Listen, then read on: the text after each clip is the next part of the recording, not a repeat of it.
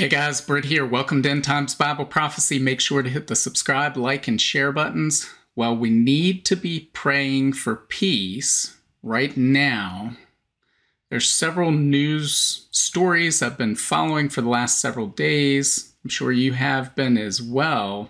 That should be concerning to all of us because of the implications of what's being talked about. And I'm talking about the war in Ukraine and the NATO stance toward Russia and what's taking place there. So let's take a look at the first of these articles. This one right here is from the Daily Mail.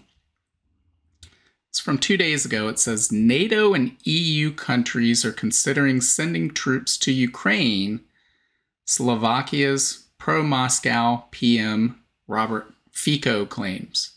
Now this is from 2 days ago. This has been confirmed and then denied and confirmed and denied, but we know they've been talking about it. So it says NATO and EU countries are considering sending troops to Ukraine, Slovakia's prime minister has claimed. And it says has extraordinarily claimed, as if this is just absurd. The leader, who has long opposed military supplies to Ukraine. Here we go with the, the narrative, and this is supposed to be a news story. But they're putting a lot of, when you see adjectives in a news story, especially a blatant overuse of adjectives in a news story, they're trying to slant it a certain way. It says, who has long opposed military supplies to Ukraine and has taken a position seen by some critics as pro-Russian, said today he learned of the idea via notes ahead of a meeting of European leaders in Paris. While he added that he did not know what troops would be doing in the war-torn country. I mean, I would assume going to war. What other reason would you have for sending troops to the country? He said a move like that will likely lead to escalation. And guys, that's exactly why we need to be concerned about this, because this definitely would be an escalating move. And the issue, we talked about this a year and a half ago or more, about the prospects of escalation in Ukraine due to a miscalculation on behalf of NATO or Russia, one side or the other. This isn't a matter of which side is right, who's evil, who's good. This is a matter of two opposing powers. We've got Russia on one side, really NATO on the other. We can talk about Ukraine, but Ukraine would have been conquered a long time ago if it weren't for NATO supplying arms and intelligence and helping Ukraine. So it's really, this is a proxy war, but it's Russia versus NATO. We want it to remain a proxy war or come to a complete, preferably a resolution, a peaceful resolution, because if this escalates and becomes a direct conflict between NATO and Russia, we have two sides that have an enormous arsenal of nuclear weapons. It would cause immense destruction. And we've talked in the past about they've war-gamed out these exact scenarios. In fact, this exact scenario with Russia and Ukraine and the miscalculations that were made led to a limited nuclear war with 1 billion people dead. That was, I think, a 2014 or 2012 exercise that was performed that showed that.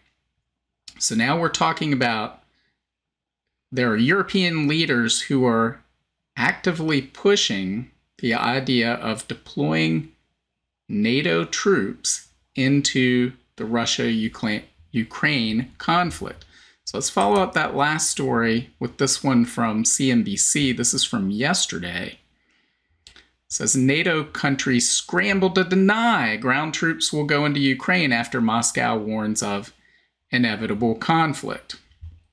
It says France's suggestion that Ukraine's allies have not ruled out sending ground troops into Ukraine has caused indignation and outrage in Russia. Moscow officials warned that it would provoke a direct conflict between Russia and NATO member states. And I would say that it would. I would believe them in that. Eyebrows were raised Monday when French President Emmanuel Macron suggested that European heads of state and Western officials had discussed the possibility of sending their ground troops into war. So guys, this is when I first started seeing these stories, there were other stories coming out that would say fact check, right? so this is why this has started to pique my interest over the last several days, because of several statements that were made. But then when you see the fact check articles come out, then you go, oh, there's really something here.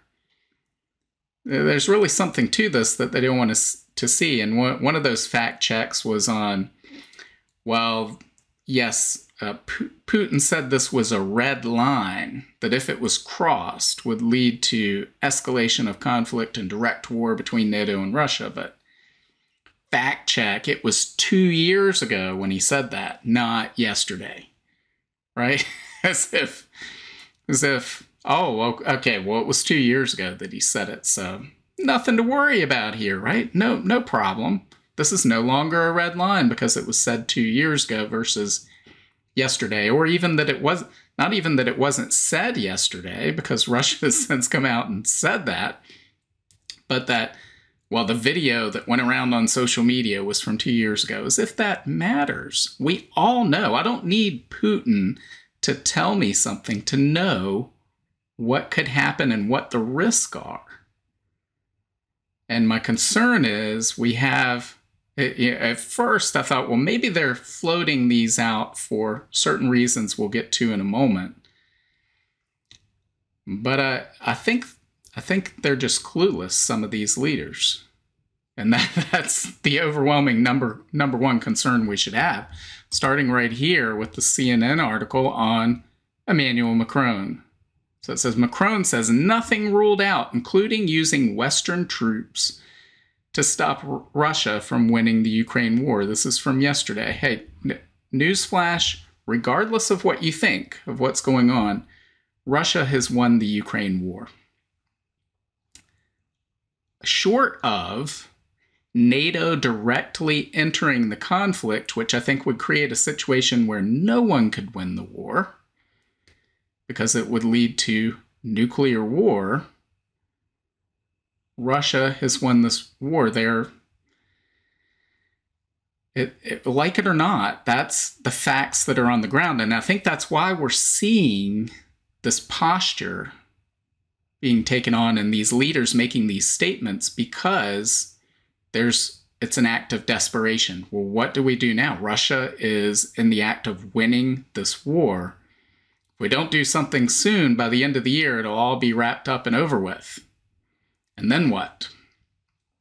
So they're desperate to stop that. And that's exactly what Macron says here. So here we read this statement he makes, which should be very concerning. He says, nothing should be ruled out. We will do anything we can to prevent Russia from winning this war. And guys, that should have the whole world concerned, because, again, NATO has been doing what it can to prevent Russia from winning the war. I think we've passed that point in conventional terms, again, but deploying NATO troops into this conflict is an escalation that I don't think any of us can know for sure what would happen, and there's a very high probability that it would lead to nuclear war. And so on those comments, we had these follow-up comments from, this is a BBC article from, I think, maybe late yesterday, early today.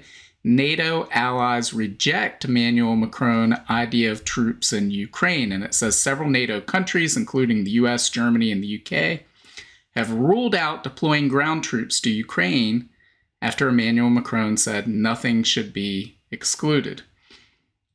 So initially, when I was seeing these things come out, I thought this is an act of desperation. What they're trying to do is maybe plant the seed that they would deploy the troops so that maybe there will be a quick resolution on Russia's part to end this, where it stands right now. And then maybe the West could save face somehow. But then what if you do that and you don't get the reaction you hoped for? So that's taking quite a risk. Now it's become very clear and apparent that there is this divide between NATO, with some that want to enter the conflict. Not by proxy, not by supplying weapons to Ukraine or intelligence to Ukraine, but we're going to supply our armies. We're going to deploy them to Ukraine to attack Russia, which, guys, would lead to a major escalation of the conflict, if not World War III. So again, this should have us very much concerned, and so should this, which we see if you go to the NATO homepage, you'll see front and center this statement from the NATO Secretary General. I'm going to play a portion of this very quickly because this should be even more concerning. So I'm going to mute my microphone, play this for you, and then we'll discuss. President Putin started this war because he wanted to close NATO's door and deny Ukraine the right to choose its own path. But he has achieved the exact opposite. Ukraine is now closer to NATO than ever before. We are helping to make your forces more and more interoperable with allies. We will open a new joint analysis, training and education center in Poland together. And we are deepening our political ties through the NATO-Ukraine Council, where we consult and make decisions together. Ukraine will join NATO. It is not a question of if, but of when. As we prepare you for that day, NATO will continue to stand with Ukraine. So guys, this should be concerning. Look at the posture. Look at this just body language that is coming. And all of this is directed toward Russia, saying Ukraine will join NATO. It's a matter of when, not if. This is a very bold statement coming out around the 2-year anniversary of the start of this conflict. And here we have the NATO Secretary General saying Ukraine will become a member of NATO. So if there's any thought about what that may mean, let's look at NATO's website again itself. And Collective Defense Article 5, it says the principle of collective defense is at the very heart of NATO's founding treaty. It remains a unique and enduring principle that binds its members together, committing them to protect each other and setting a spirit of solidarity within the alliance.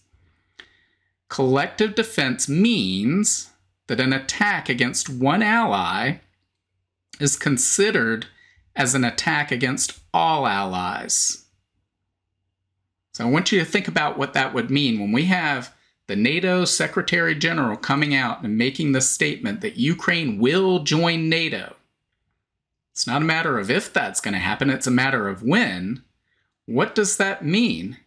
Well, that means that the moment that happens, all of NATO is at war with Russia. And if that's not the case, then NATO as an organization doesn't exist anymore. Because that's the whole point of NATO, is this collective defense arrangement. So he knows exactly what he's saying. This should be very concerning that they're saying these things. Because, guys, I don't know what their calculations are, what their thoughts are, on what they think they're doing here. But we have historical record to look at where nations have often been governed by the ill-equipped. And we saw with World War I how quickly all of these leaders rushed into war thinking, our side's going to win a quick victory. And they had no idea what they were doing, what they were getting into. And our concern should be that the same thing is happening with today's leaders, and I'll put that in quotes and air quotes because this is not leadership. But guys, this could lead to, I do not believe this will lead to all-out nuclear war in the sense of World War III. The whole world is firing off nuclear weapons. I don't believe the Bible tells us that will happen because humanity is still here when Christ comes back. We know in Revelation chapter 6 there is a future global war. It does not destroy all of humanity. So I don't think that's coming. At best, this is a rumor of war, but we could also see a limited nuclear exchange that with devastating consequences, millions, tens of millions dead, and the implications for the entire globe, even in a limited to that area of the world, it's the impact is global. It would impact every person living on the earth. And when I bring up the possibility of some of these things, a lot of people go, no, it's not going to happen because everybody's going to be going about their business on the day when the rapture occurs, and therefore, if this happens, that won't be the case. And I would point out a couple of things. One, while we can't know this for certain, it's believed that the United States has been at DEFCON 3 for going on 2 years now. Now, that DEFCON, it's a defense readiness condition. It's an alert system within the United States military related to nuclear war. If you're at DEFCON 5, it means, hey, everything's relaxed. We're kicked back. There's no problems, right? Everything's wonderful in the world. DEFCON 1, well, you're engaged in all-out nuclear war. So historically, we've only reached DEFCON 2 twice, the Cuban Missile Crisis, and I believe a single day during the first Gulf War. DEFCON 3, we've reached during the Yom Kippur War, Operation Paul Bunyan, 9/11. But these were short periods. They weren't 2 years long. We've been under this cloud of possible nuclear war at a state that we haven't been in since the Cuban Missile Crisis for 2 straight years. And yet the world continues to go on about its business as if everything's fine. I would also point out, terrible things can happen, and then conditions could return back to normal. So just because we would expect the world to be unsuspecting when the rapture comes does not mean that terrible things cannot happen before that. So guys, we need to be praying for wisdom to come to everyone in a position of power on every side of this conflict. We need to be praying for peace.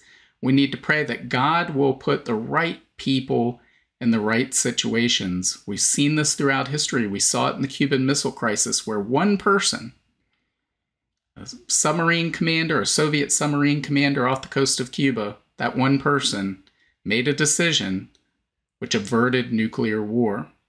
We've seen it both in the United States and the Soviet Union in command and control centers, and especially in the late 70s, early 80s, where errant information came in that made it look like the other side had started a first strike preemptive attack. And it turned out not to be true, but that one individual held things back, averted nuclear war for the world. So we need to be praying for peace, guys, because there's a lot of things going on in the world. We have the end of the monetary system coming. We have many of these leaders know that's coming. Hey, what better way to cover up our mismanagement of that situation, but by blaming the collapse on a war. Or, the West looking at Ukraine and saying, after what happened in Afghanistan, we can't afford to lose this. We can't afford to have Russia and China and the BRICS alliance that is coming together create this bifurcated world, because it means a loss of power for us. And then you have people like Macron saying, we will do anything to prevent Russia from winning this war. Really, anything? So you will start a nuclear war in order to avoid that. Again, regardless of what your position is on who's right, who's wrong, what should happen, all that's irrelevant in the face of we all need to be working together to make sure this does not spiral out of control into nuclear war. Yet, many of the people in positions of power right now seem to have a very cavalier attitude toward that prospect. So that should have us all concerned. There's nothing I can do about it. There's really nothing you can do about it except pray. So let's make sure that we're praying for wisdom and praying for peace, because this is a change in tone that I believe is distinct from what we've seen the past 2 years. And I believe it's coming because Russia has essentially won the war. It may not be over yet. The conflict may not be over yet, but there's no path to victory for Ukraine outside of NATO forces joining, which is no path to victory because, again, that leads to nuclear war. That's not a win scenario for anybody. So pray for peace. Let me know what you think. Maybe this is just normal, nothing to be concerned about, no problems here, don't worry about it all. If that's what you think, leave your comments below. In the meantime, make sure to hit the like, share, and subscribe buttons, and God willing, I will see you next time. Bye. If you want to learn more about the end times and Bible prophecy, make sure to sign up for my free monthly newsletter and get your copy of my free ebook, 7 Signs of the End Times. Just follow the link in the description to get your free book. Also, make sure to check out all of my books. Just look up Britt on Amazon, Barnes & Noble, Apple iBooks, Google Books, Kobo, or anywhere books are sold. Thanks for watching today, and until next time, keep your eyes fixed on Jesus, the author and perfecter of our faith.